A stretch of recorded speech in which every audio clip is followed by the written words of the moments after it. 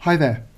So for this question, we were asked to hence solve this equation here for theta greater than or equal to 0 degrees but less than 180 degrees.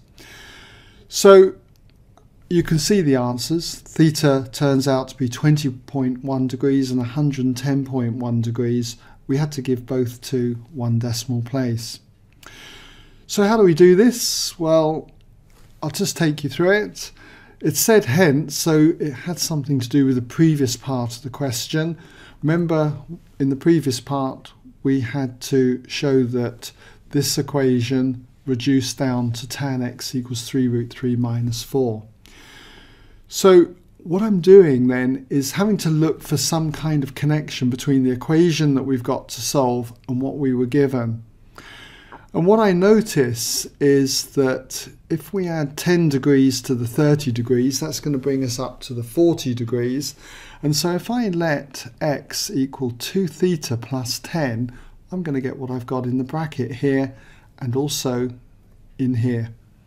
So that's how we pick up on the previous part.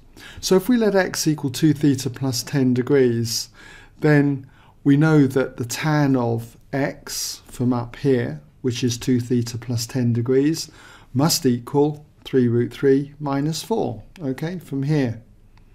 So now all I've got to do is work out the inverse tan of 3 root 3 minus 4, and that will give us 2 theta plus 10 degrees. And make sure your calculator is in degrees mode, and we get 50.10 and so on degrees.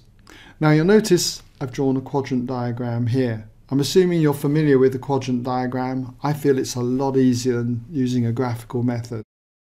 So tan is positive in the first quadrant and in the third quadrant. So as you can see, you draw your line in the usual way, equally inclined to the horizontal here, and mark in these two angles as being the same.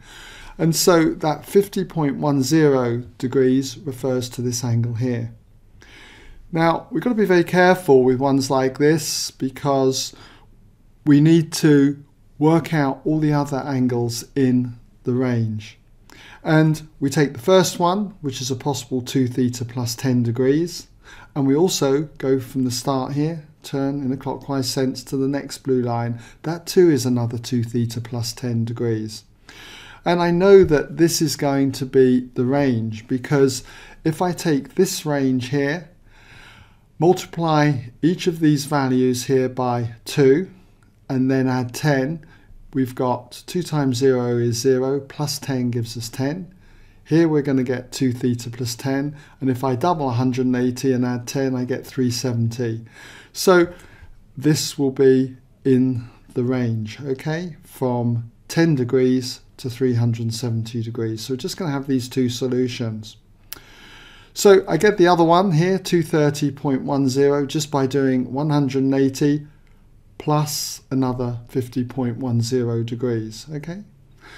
And that gives me 2 theta plus 10. I then take 10 degrees off each of these, giving me these angles, and then divide through by 2, and then just round up, okay?